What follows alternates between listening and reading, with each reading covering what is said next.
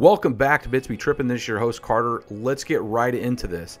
Now this is going to be literally right into this. We're going to start with the benchmarks of this build, and then we'll get into the normal stuff that you usually see in a video where you talk about the build, you see how it got done, and some of the normal B-roll that comes with it. But I think I'm going to try something different through this one, and you guys can let me know in the comments if you like this style first. So real quick, the build. 2990WX, 32 core, 64 thread, ASUS Zenith Extreme, G-Skill Trident Z, 64 gig kit, that's 4 times 16 gig, a 1TB 970 Pro NVMe, a Titan V, 12 GB HBM2, Intermax cooler, TR4 360mm, and an EVGA 1000 watt P2.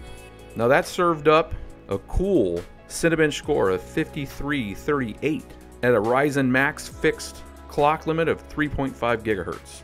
As for a little bit of cryptocurrency mining and using JCE's XMR Miner, we achieved a total performance of 2495 hash, pretty much out of the box. Now that was at the cost of about 100 watts. The system ran at about 161 watt, and then it bumped to 264 when it was running this XMR Miner at nearly 2500 hash, which is quite a bit. To give you an idea, the top reigning champion right now is the Vega 64 with the proper power settings, and configuration gets about 2050 hash.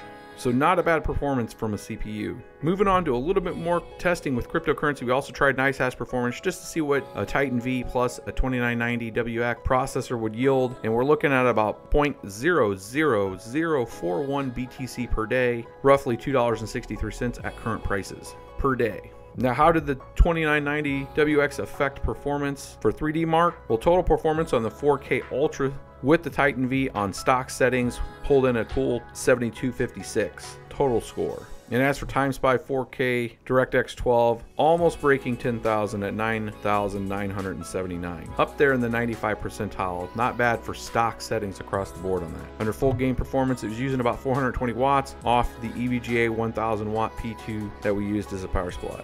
Now this was just a quick cursory test. We're doing some more testing with overclocking, and we'll give you a more comprehensive video with better statistics of gaming performance and other CPU mineable coins as we get the multi-miner updated with those. So stay tuned for that. So let's go ahead and spend the next few minutes watching how this build came together and some highlights from the past live stream. I do encourage you guys, if you get a chance, to come follow us on Twitch. Obviously, hopefully you're following us and subscribed on YouTube. And of course, we have a Twitter account. So sit back and hear some highlights from this build and some of the capture of the performance testing that we did.